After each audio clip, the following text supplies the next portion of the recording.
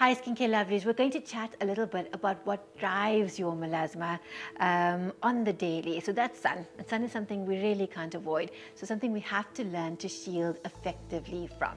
And sunscreen, we know, is a standard. And the UV protection you're looking for on your sunscreen is usually that SPF. But SPF is essentially protecting you from the UVB component. So when you're looking out for your sunscreen, I want you to please look out for something that has a UVA cover, as well as visible light protection.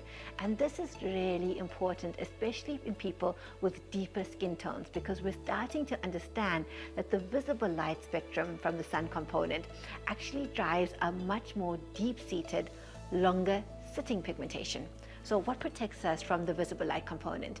These are the physical ingredients or actives in your sunscreen, including zinc oxide, titanium oxide, iron oxide. So look to ingredients that have the physical component in terms of protection.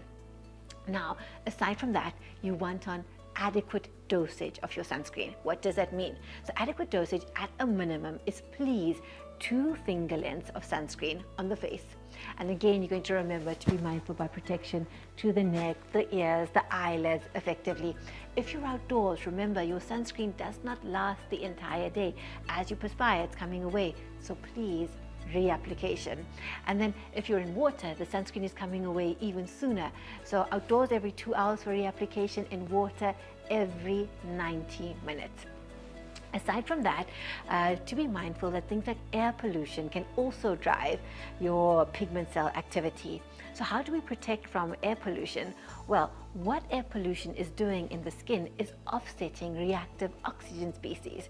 And how we stop or prevent those reactive oxygen species from causing inflammation in the skin and driving pigmentation is by using an antioxidant. And the most helpful antioxidant you're going to find here is something called vitamin C, and you want that in a formulation of L-ascorbic acid, and ideally you want that formulation somewhere between 10 to 20% to be meaningful.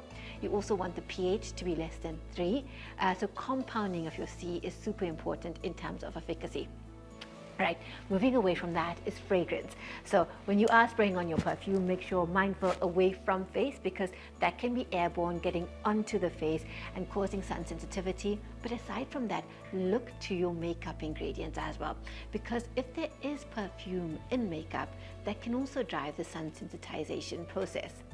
Aside from that, you'll find certain oral medication can also drive sun sensitivity. These include medications like non-steroidal anti-inflammatory drugs, so maybe the Brufen class, ibuprofen for instance, even hormonal treatment.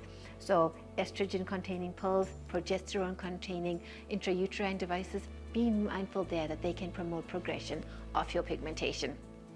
And then lastly, be careful with any treatment to your face, and these even include your cosmetic procedures. So say you're getting your hair removed, and that's a wax process you use. The heat from the wax can offset the pigmentation, so please, no wax to the face if you're prone to pigmentation or melasma. You may also have certain laser procedures done.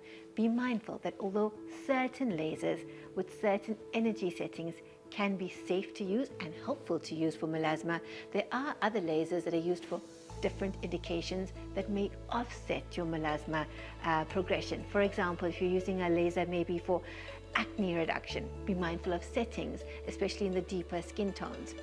After you've had any procedures done, you must protect the skin, because the skin cells or the pigment cells at that time are especially sensitive to stimulation. So you want to be mindful about no unnecessary sun exposure.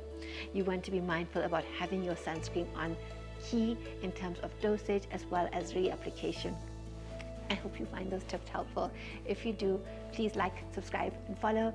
Leave your comments in the section below. I'd like to hear your thoughts on the content, or you can contact us at the Dermatology room. Keep well, Skincare Lovelies.